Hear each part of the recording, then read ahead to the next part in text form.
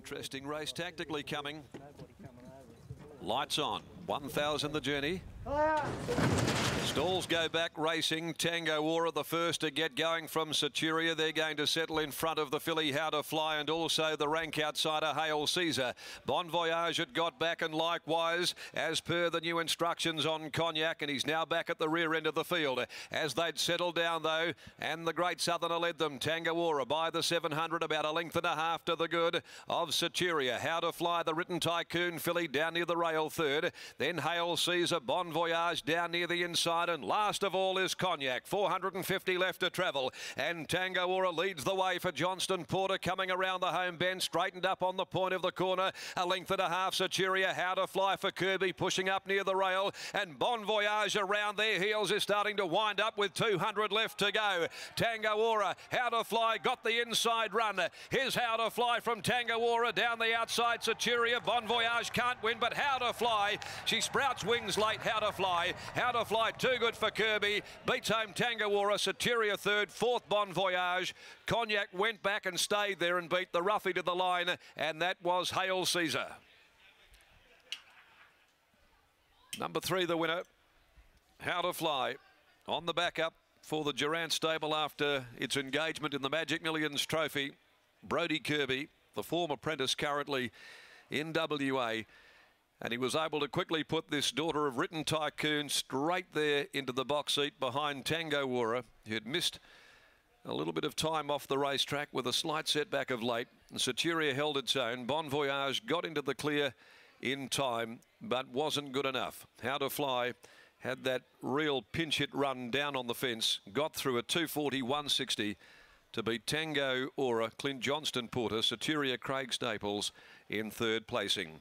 So a good result here after a very, very good run in the Magic Millions. That followed a smart win over the 1,000 metres 2 starts ago. How to Fly for Electra Bloodstock, managed by James Christie, R. Hawkins, and also K.W. Shepherd, C. Brown, B. Shepherd, J. Keeley, the Dennis Family Syndicate, J. Parsons, B. Clem, and Mrs. L. and A. Brady, along with Ms. S. Hellier, T.J. Chalwell, P. Anderson, D. Trevia, G. Markovic, R. Gardner, Mario Delina, A. Chegg Whidden. A Written Tycoon filly out of Flying Foray, a daughter of Flying Spur, prepared by Adam Durant, handled by Brodie Kirby. Second placing went the way of Tango Aura by Oratorio from the Dane Time mare True to Wayne for Roy Rogers, Nigel Ride, M. Kane, the Pet Jack Syndicate.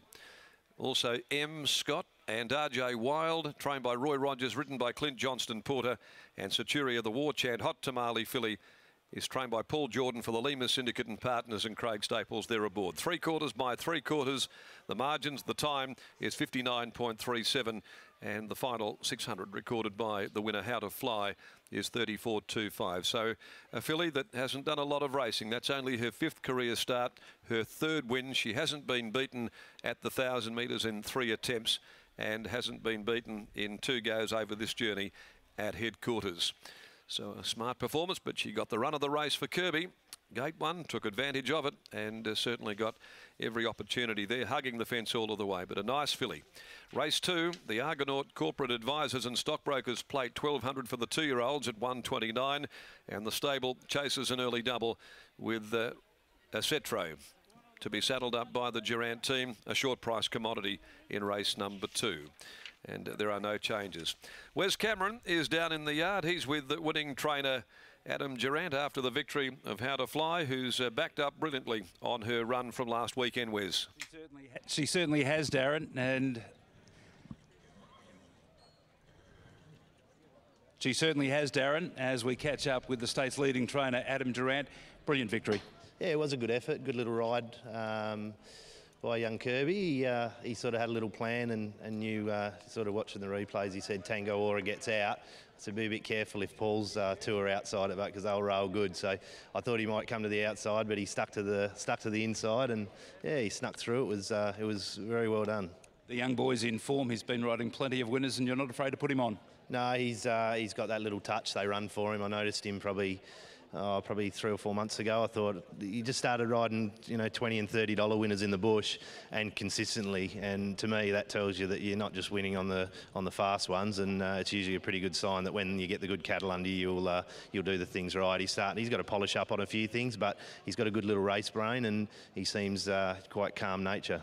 She is a very good filly. She showed that last week. I thought it was a tremendous performance. She looked as though she was a spent commodity at the 200 metres mark at Pinjarra. Yeah, it was a shame she was chasing that grey, because he is as tough as nails. Any other horse that was 3 deep that had to do what that grey did, it probably drops off and gives her the sling into the race.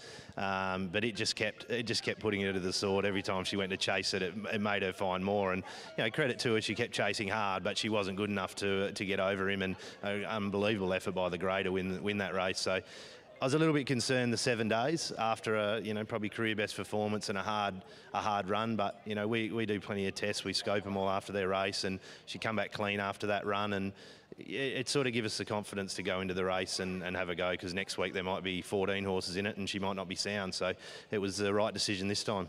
Were you easy on her during the week? Yeah, she did very little. She just had one little squirt along on Thursday and went and played down the beach for a few of the days. So she was nice and bright and happy in herself, but until the pressure goes right on, you just don't know.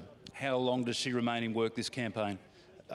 Basically, as I said to the guys, I think we race her until she shows us that she's had enough, because with her issues she's got, she's not guaranteed to come back in the same order as she is at this stage. So we'll continue to race her until she shows me otherwise. And great expectations with ASC2018 in the next? Yeah, got the fingers crossed. I'm not usually this nervous about a horse, and I can honestly say I've struggled with my sleeping the last couple of nights. So I want to get this over with, to be honest. I might be talking to you in 30 minutes. Good luck. Thank you. Adam Durant, and How to Fly, brilliant winner of the Tab Touch Handicap. Brodie Kirby, well done. Thanks, Rose. Thank you very much. Barrier 1, it always appeared as if the filly was going to get a lovely run, and she obliged.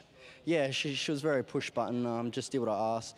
The barrier was a concern, I thought, with the pace around us, and they were pacey horses, but they can keep running. And when the leader made a break and sort of gave me a bit of room, I seen it hanging off, so we had a run, and she let down well. Everything just panned out perfect.